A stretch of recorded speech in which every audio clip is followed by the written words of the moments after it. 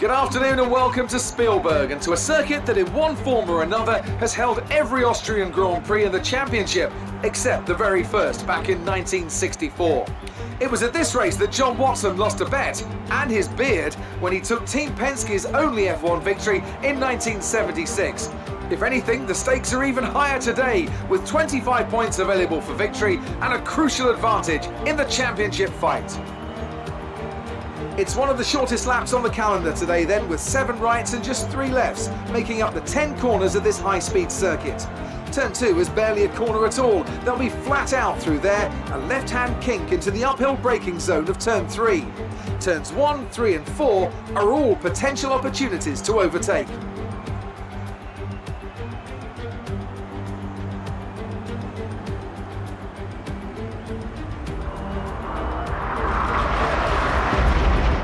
So before the off, let's remind ourselves of yesterday's qualifying session with a look at the starting grid. Sebastian Vettel will start on pole. Fantastic qualifying from the multiple world champion. And Lewis Hamilton completes the front row. Looking down the rest of the grid, we have Raikkonen, Bottas, Max Verstappen and Magnussen, Perez, Hülkenberg, Leclerc and a Williams, Grosjean, Alonso, Carlos Sainz and Ericsson, Ricciardo. They'll be starting further back after an earlier grid penalty. Gasly, Esteban Ocon and Lance Stroll, Van Dorn and Brendan Hartley rounds off the grid. This is a really good starting position for us. Let's try not to lose it. Vítám vás u velké ceny Rakouska 9. závodu letošní sezóny. První sezóny F1 2018, kde ostatně z 10. místa, ale nekvalifikovali jsme se předtím do první desítky, ale startujeme z místa 10. protože Daniel Ricciardo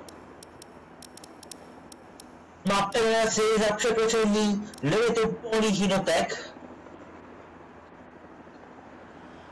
Ale já teďka už budu muset mlčet a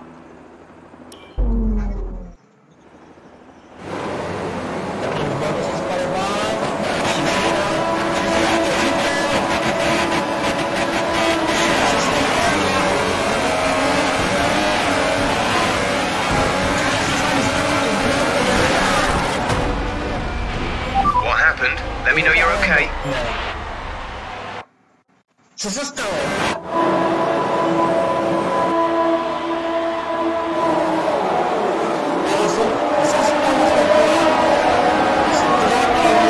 Já se totiž snížu potom, tak se nevedu. Má tohle výsledek. Jenom co se to tady startovat? Tady v Rakousku se jeli všechny dostavení od determinace Rakouska s výjimkou roku 1964 na celého. Jediné vítězství v kariéře tam dosáhl italský závodník Lorenzo Bandini, který bohužel tragicky zahynul. Monaco 1967.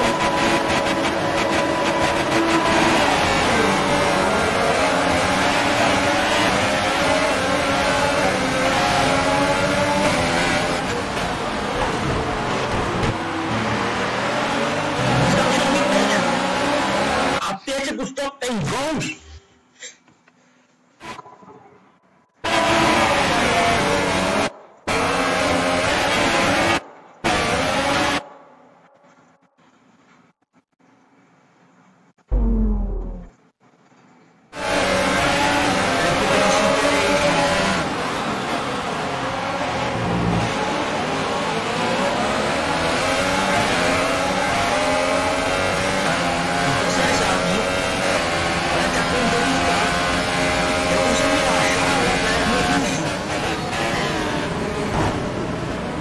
Bohužel nevím, co to by dali za teď, že si tady taky okamžitě na části se to musím přijít. Slyšíte, porovnání tak, že pozor se slyšování staví. Že takový stav nechci.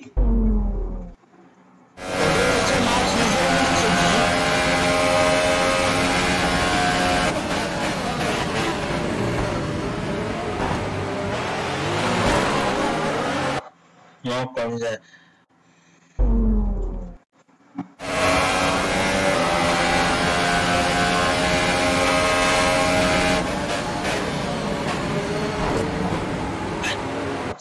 Asi by to nemohlo stát nějaký problém s převodovkou.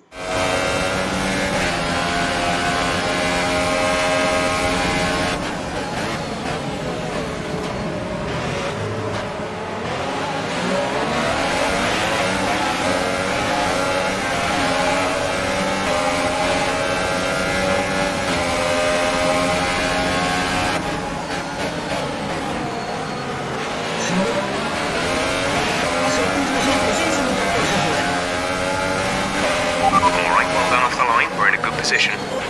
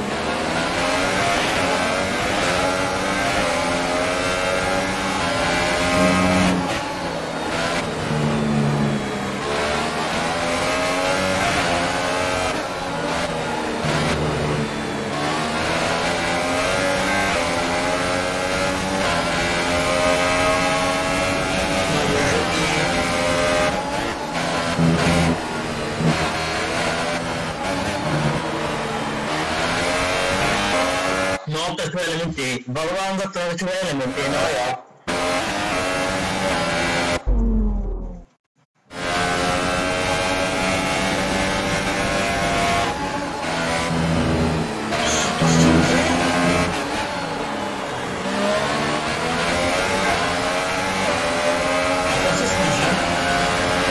Okay, entering lap 3 now. DRS has been enabled.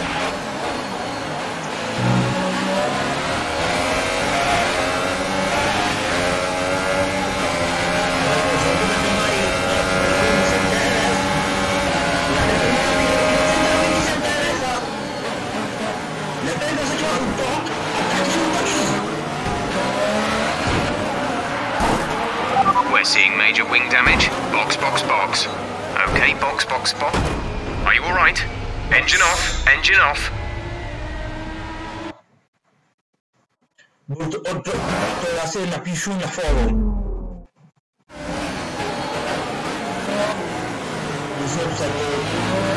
Já si musím si stěžovat na ten nový patch.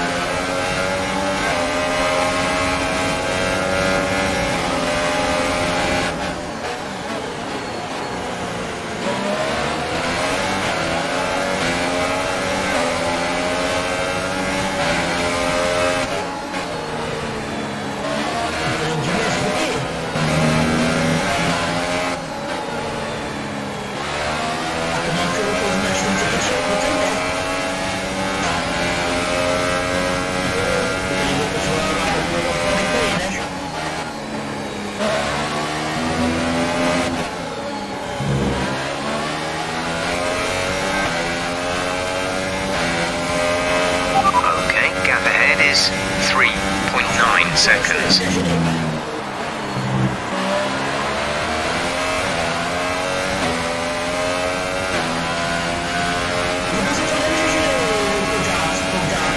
Some information on Ericsson. They have an issue with their car. They're going to be slow.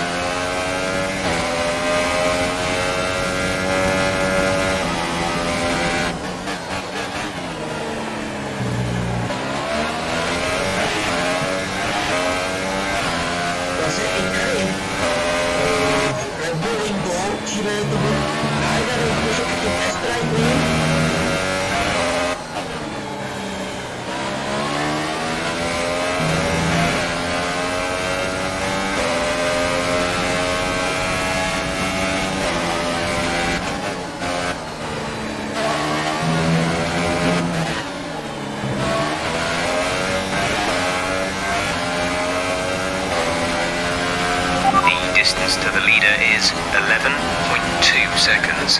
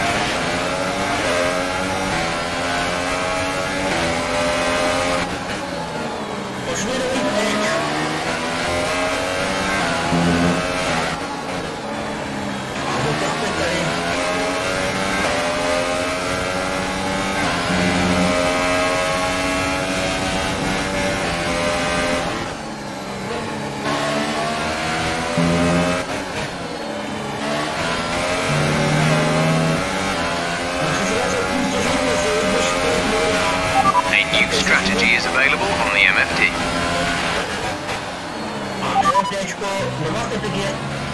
Copy that.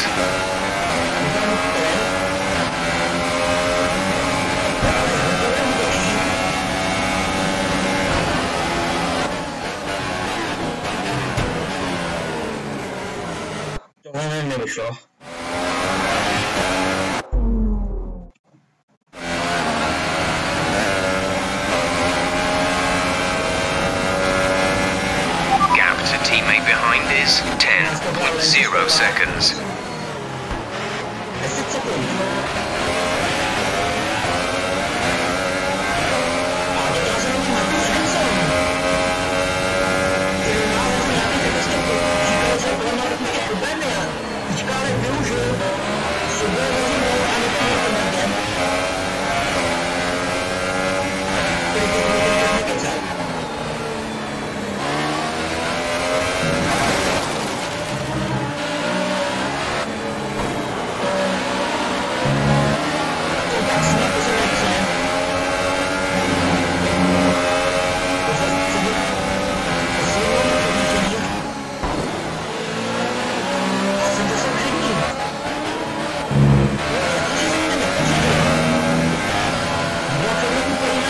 Okay, good work. Great pass.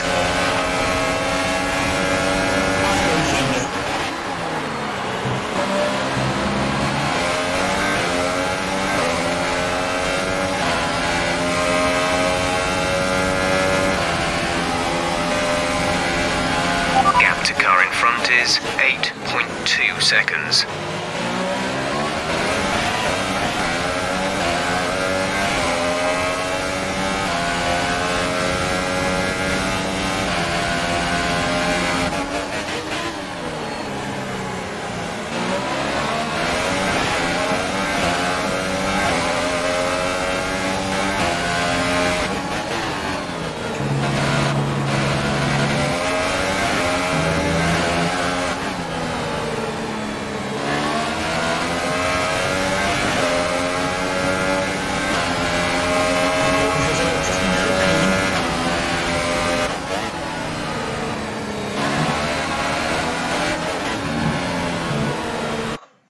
Jsem položil limity trače.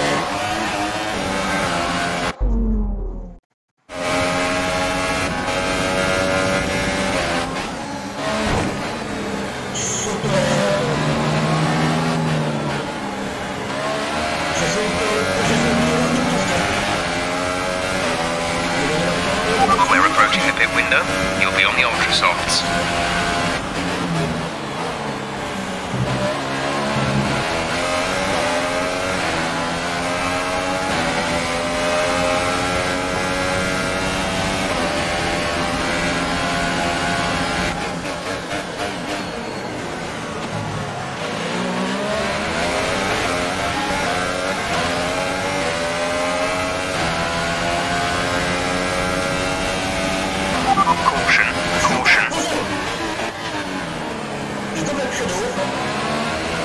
A vypadá to na ház.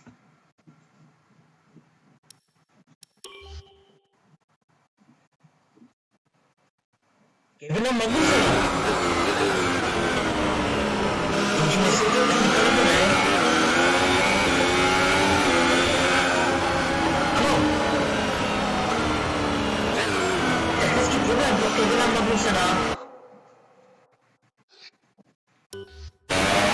Full course caution. The safety car is out. Keep an eye on the delta. We need to keep it positive to avoid a penalty. Slow down. Maintain positive delta. Check your MFD for a new strategy option. Drop your speed. Our delta is too low and we risk a penalty. Slow your pace immediately. Copy.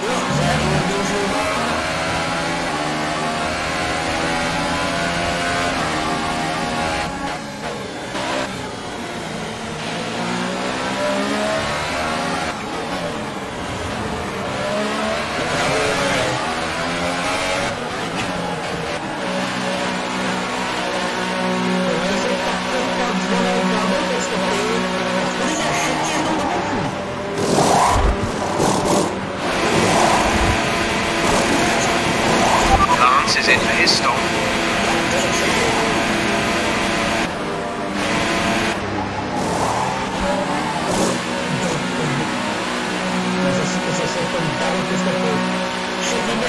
Pit strategy complete. See these tyres through to the end now.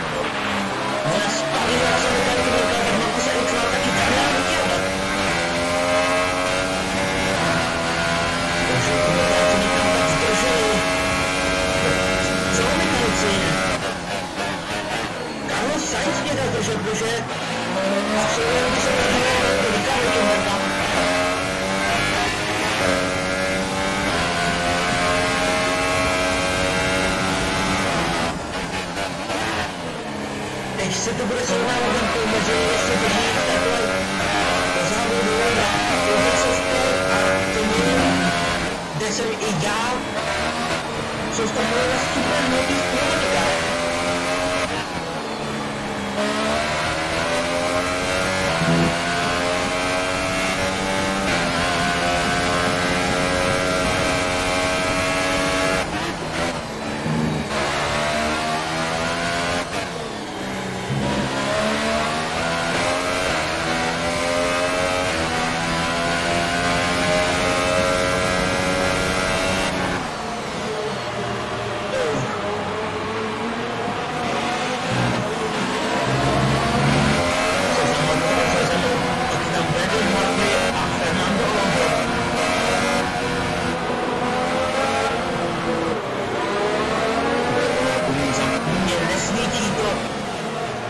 Заднее светло.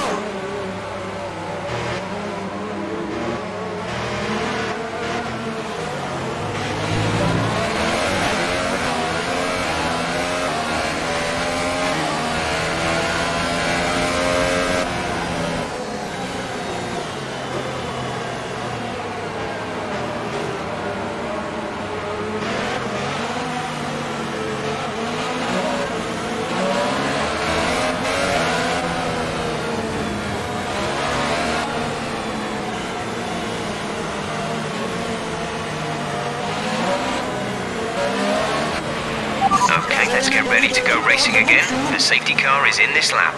When the field accelerates, remember, there is no overtaking until the green flags. Safety car in this lap.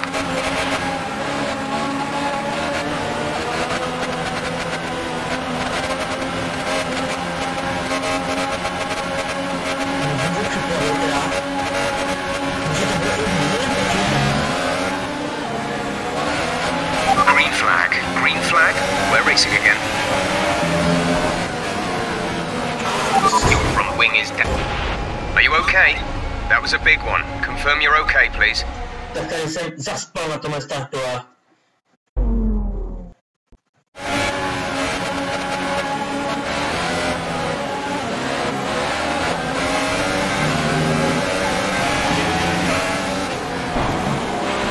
A new strategy is available on the MFD. That looked bad. Are you alright? Let me know you're alright.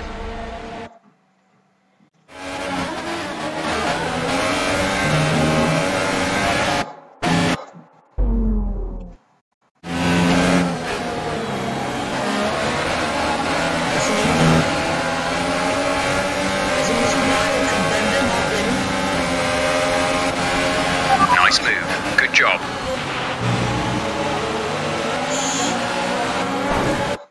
To tak.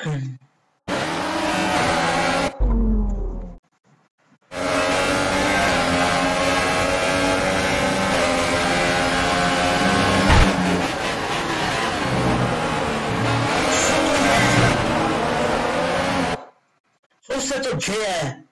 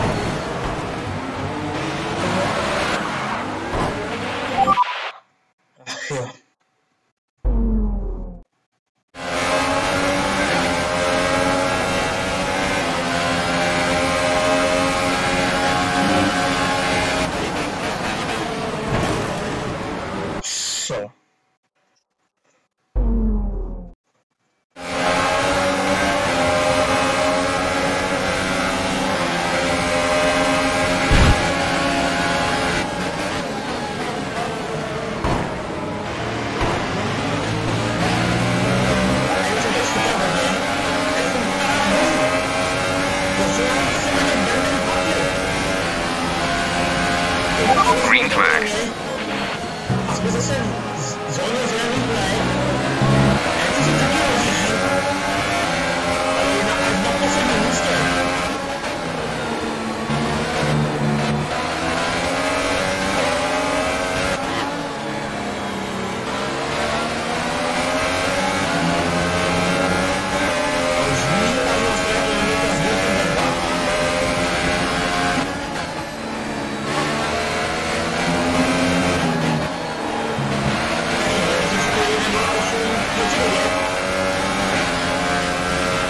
You're in the top 10 now. Keep it up.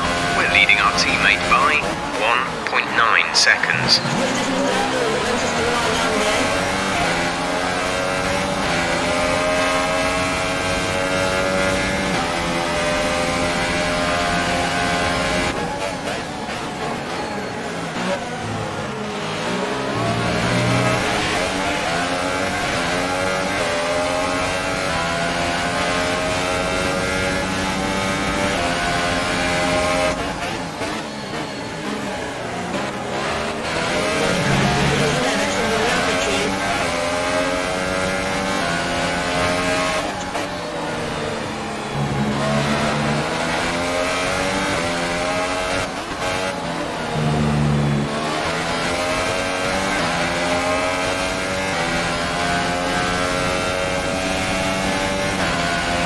Reduce the ERS deployment, please. We need to charge the battery.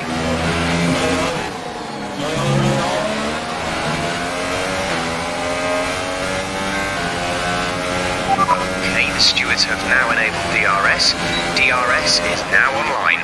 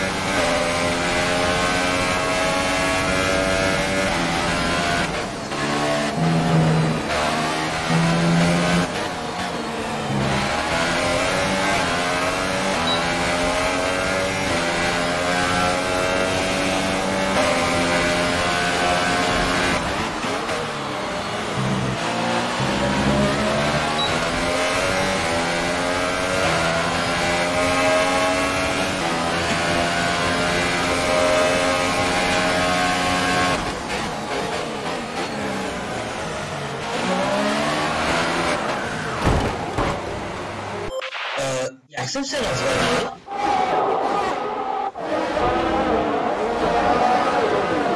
Už jsem to přetočila, no.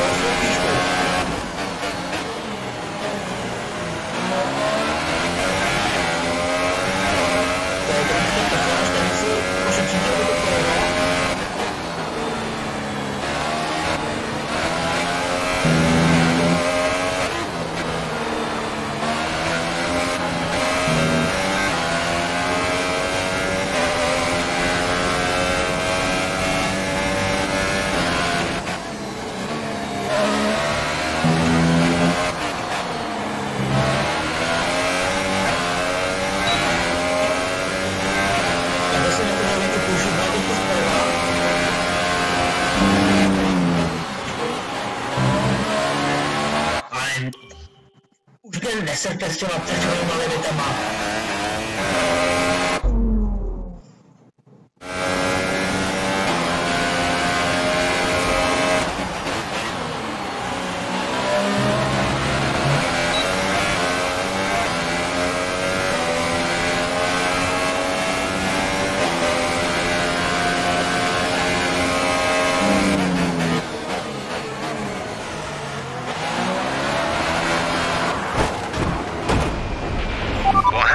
Let me know you're okay. No.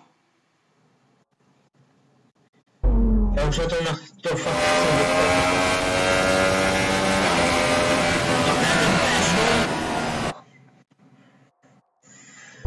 já ještě jedu mimo právě.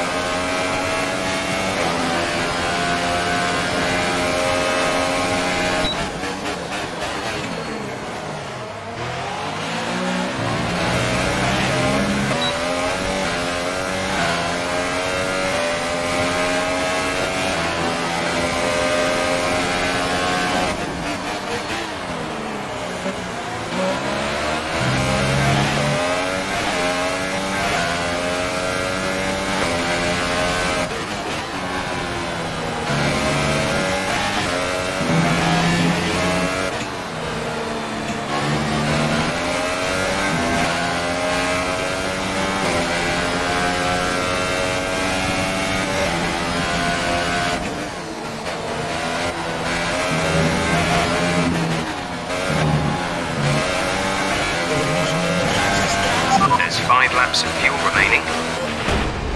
Are you alright? Engine off, engine off. Tohle mi ještě chybělo.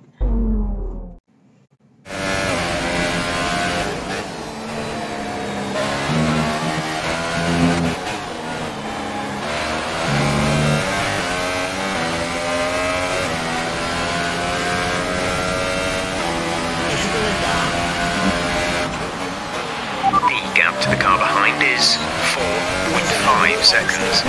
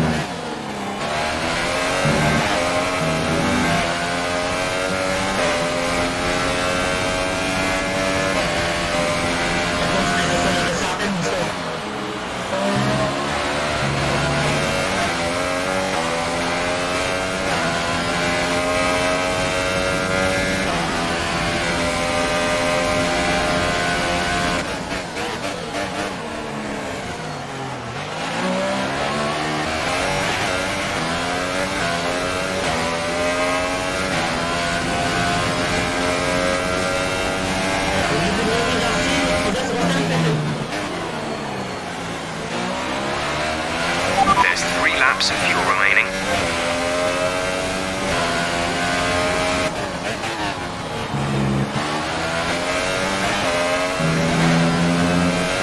The gap to the car ahead is 2.1 seconds.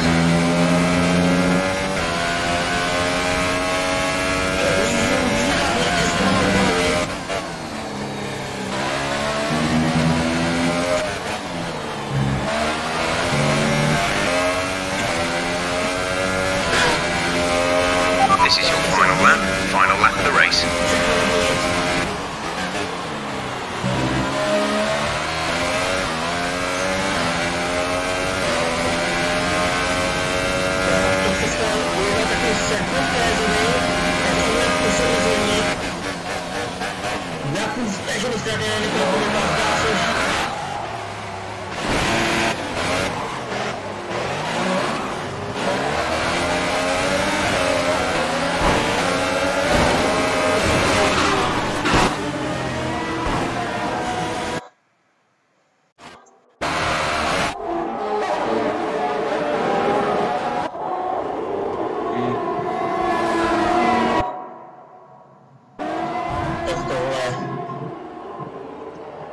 moment. Uvidí tady obody. Kdo dojde druhý den na toho Sainz, bude Esteban Ocon, Romain Grosjean.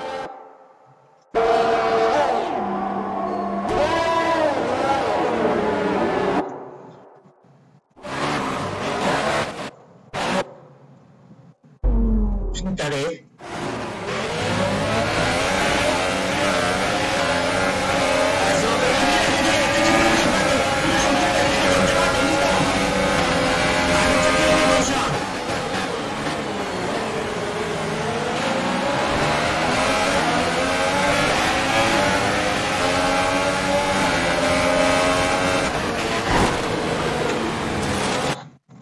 Ale tohle jsem nechtěl.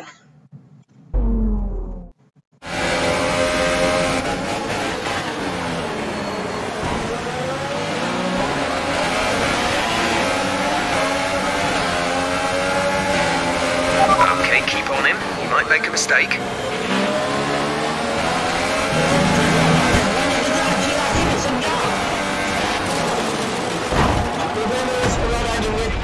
Are you okay?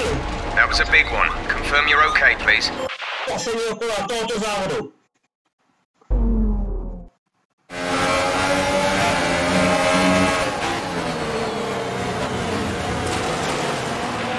A další chyba.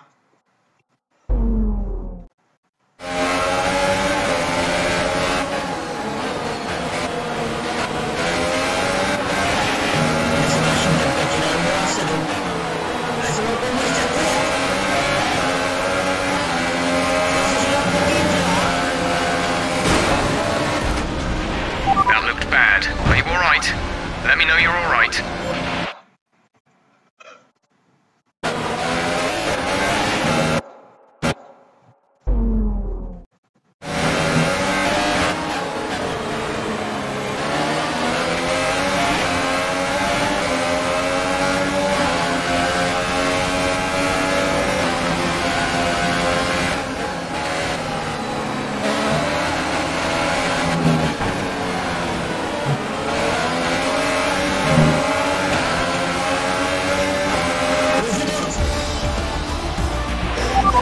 Race over.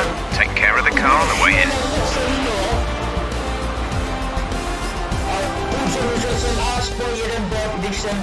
A great win then for the Maranello team today. And Anthony Davidson, give me your thoughts. How did they accomplish this result? Well, the safety car completely changed the race, didn't it? It's hard to say exactly what would have happened without it, but there's no question that they came out of that situation in a good position. Here come our winning drivers then, out onto the podium at the end of a thrilling Grand Prix. The drama and excitement are over, and it's time to let it all sink in. Congratulations to our top three today.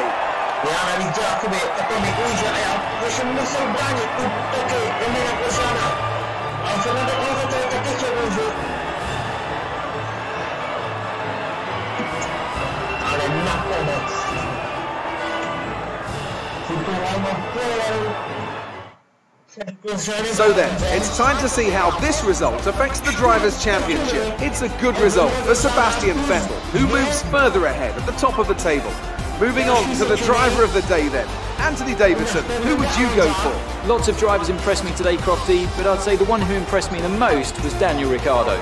On to the constructors then. Ferrari extend their lead at the top of the championship. Meanwhile, good work from Force India this weekend, who pushed themselves further up the order. There'll be plenty more twists and turns to come this season. I hope you can join us at the next race to see just who will come out on top.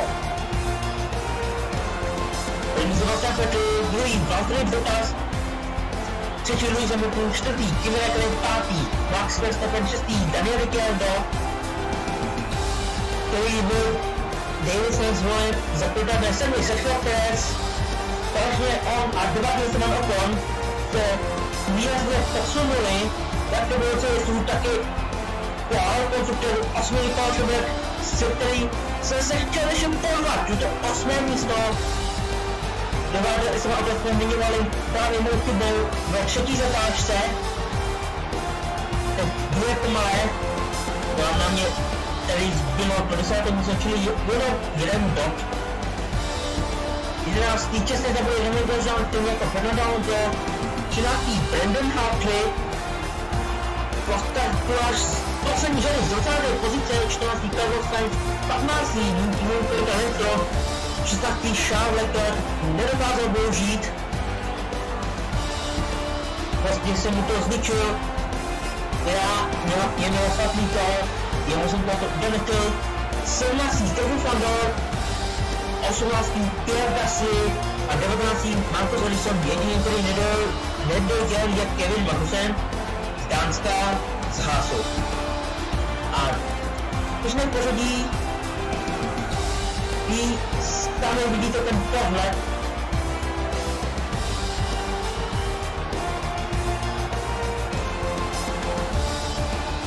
Mercedes a nebyl se řazím často za sebou, třeba jsem Vettel o 22 bodů. Teda před Kimem Raikkonenem, pak se za něj uvěřil, pak už je ta větší mezi od pádu Maxe Verstappen dál. Za chvilku se posunul na 12. místo před Charlesa Leclerca. Já jsem se posunul na místo 14. před Marcuse Ericssona. Potom šel před Stoffela Van Dorna. A bez budu stále Lance a Pierre Gasly. Ano, Force se fakt posunula na 7. místo. A to bude všechno, dámy a pánové.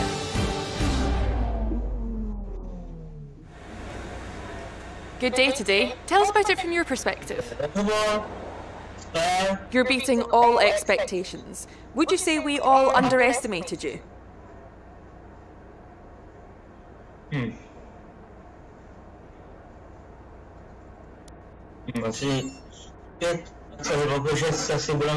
It wasn't the cleanest race today, was it? Vím, že nevíte, co se tak upřímně, tak prosím, že jsem byl matný na idioty. A snížil se reputaci Renaultu. Great! Well, that's everything. Snížil se reputaci Renaultu.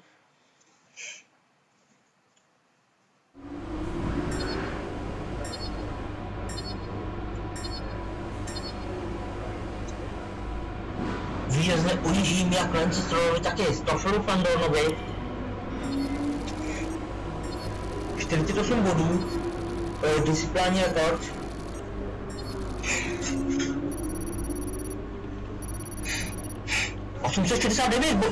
bodů a mě najednou přistává i enter.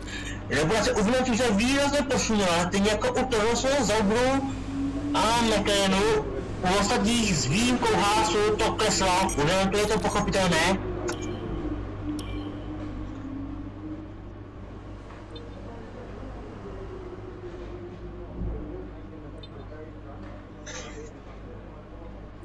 Tak jdu opět na R&D, na další upgrade spolehlivosti, kritický motor generátor, kontrolní elektronika a jdu uložiště energie, ale nebo že v převodovkách.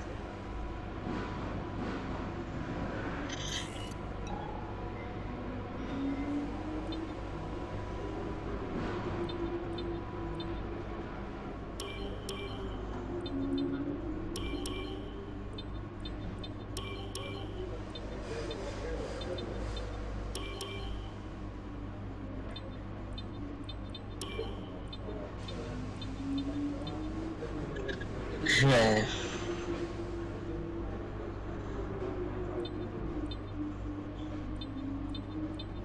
uvedu i na ISO.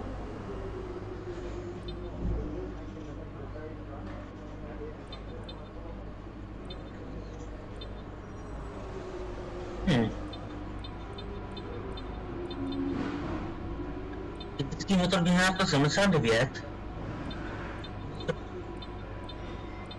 Asi napřed dám NGUK.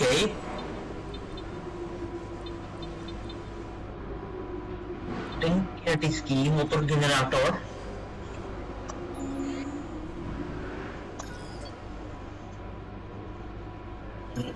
Tady je kinetický motor generátor ze 743 na pouhý 666.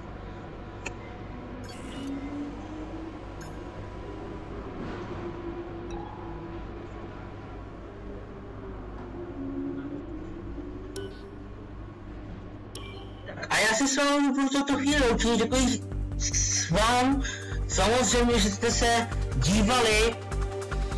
Já se na vás budu těšit u dalšího videa a házet na Semanou.